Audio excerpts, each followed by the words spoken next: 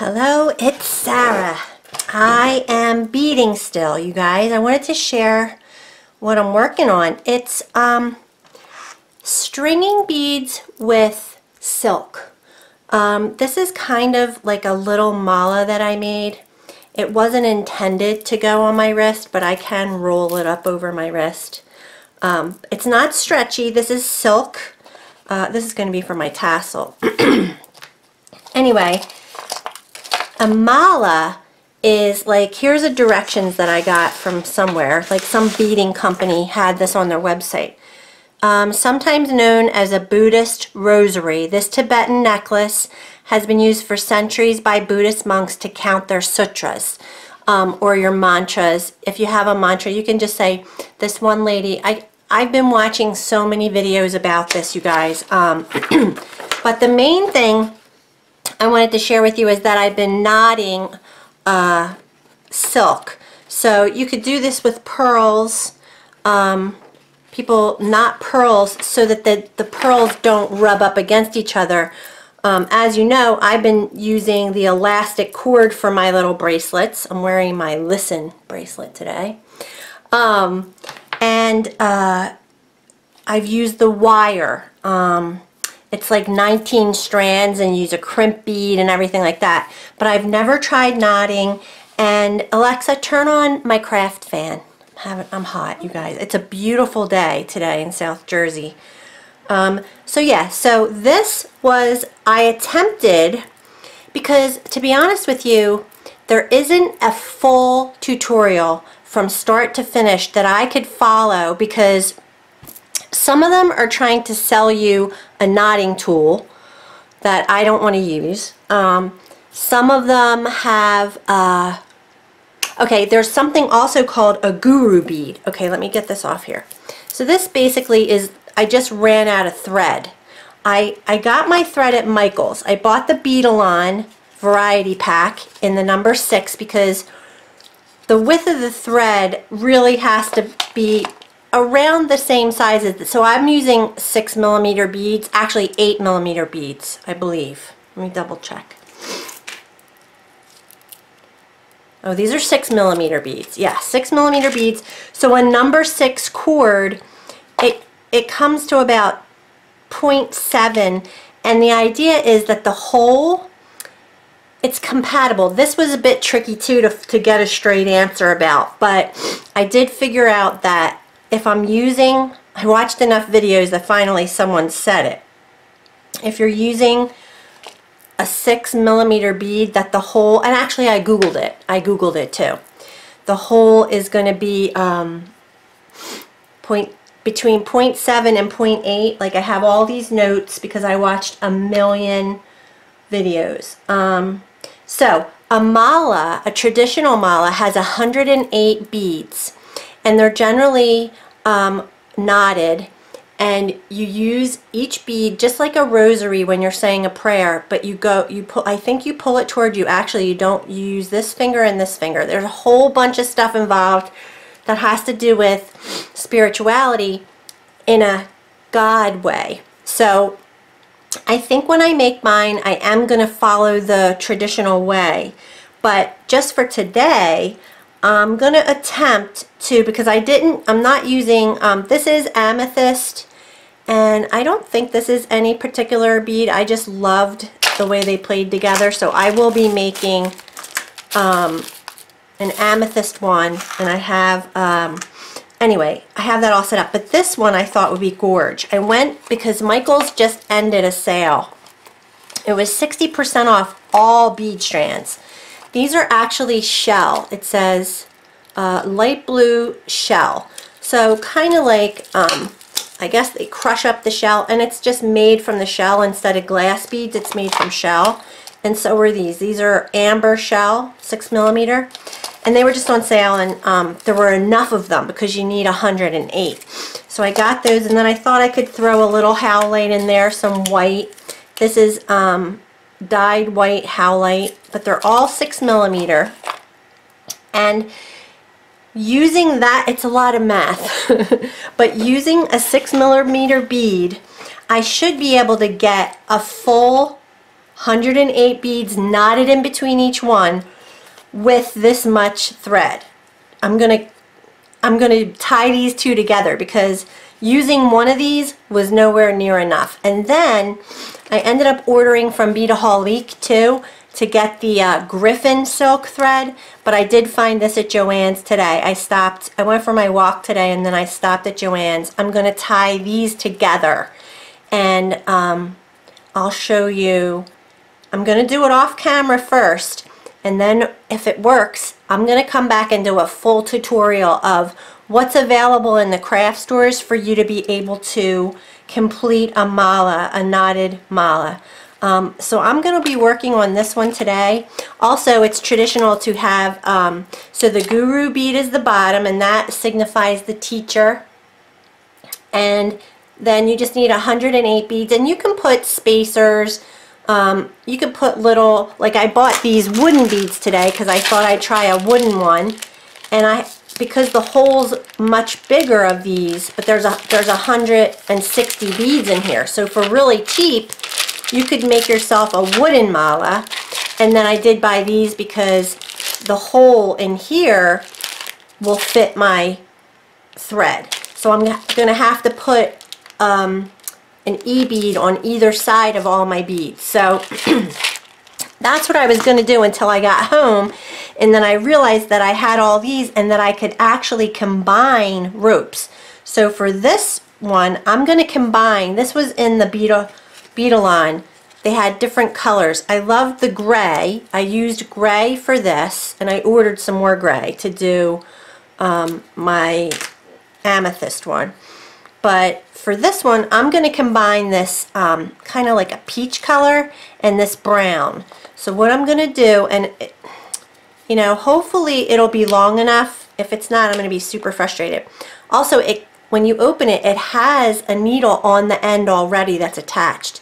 And you're just supposed to give it a tug to kind of just get it loose, you know. So, and I haven't been doing this when I'm stringing my elastic beads, and you're supposed to do it too, just to go so that it won't be unstretched before you go get it started. Okay, so I'm going to measure this because I have a pretty long sealable, this thing has a, let's see, it has I think 36 inches. So I'm going to measure this. Oh good, it's way longer than 36. So it's 36,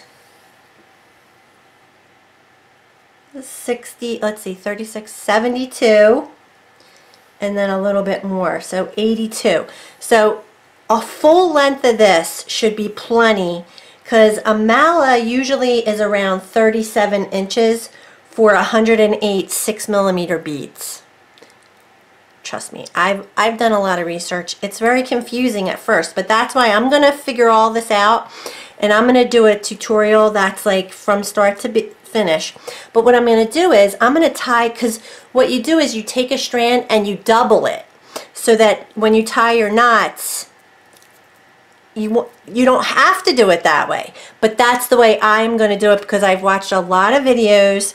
So I'm going to open my other Beadalon, and if I was using white like I just bought today, the white, I'm going to tie together two of these and it'll just be white. But this, it's just going to be tan and like what is it? It looks like a peach color. They're not naming it anything, but it'll look pretty, like, and it's just to tie knots with, so it's not like that big a deal. I think a dark brown would really look pretty with this blue and brown kind of like amber colors that I'm working with. So there's a lot of thought that you have to put into it. And then after you put your guru bead, that's this bead at the bottom, so you string all the beads and then you finish it off with your guru bead, and then you put a tassel, and the tassel represents like the roots. There's different things that you can, and every knot you tie with intention. Like, it's a very cool thing.